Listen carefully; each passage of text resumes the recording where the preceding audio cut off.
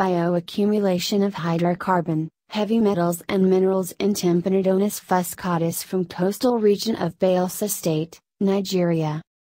This article is written by 3 authors.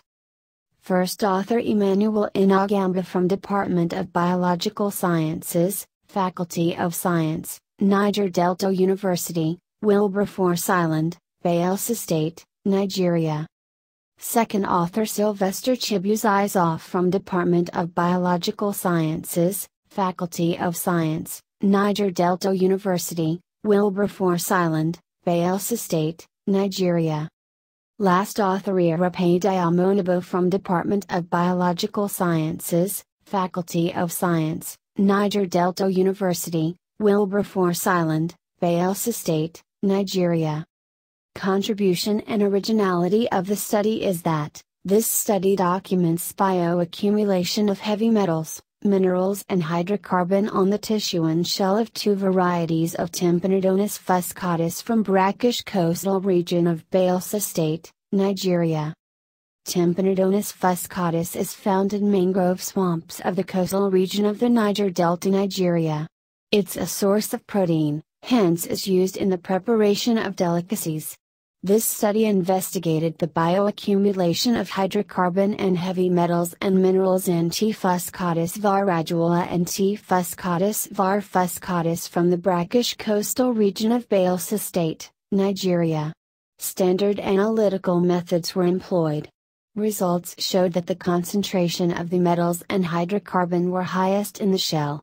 The concentration of calcium, magnesium, nickel, cadmium, chromium, mercury and total hydrocarbon content ranged from 10.717 to 14.533 mg/kg, 6.447 to 8.800 mg/kg, 0.048 0.823 mg/kg, 0.010 to 0.036 mg/kg, 0.020 0.023 mg/kg, 0.001 to 0.002 mg/kg and 0.060 to 0.767 mg/kg respectively.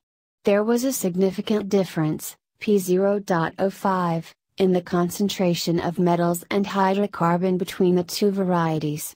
The concentration of cadmium and mercury were below the limit to cause diseases as reported by the World Health Organization.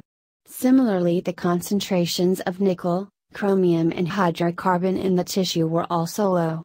High concentration of magnesium and calcium indicated their potential for health benefits. Furthermore, the high concentration of heavy metals and hydrocarbon in the shell of both species also suggested their potentials for bioremediation for such toxicants in the aquatic ecosystem. Thanks for watching this video of PAC Publishing Group of International Journal of Hydrology Research Volume 1 Issue Number 1.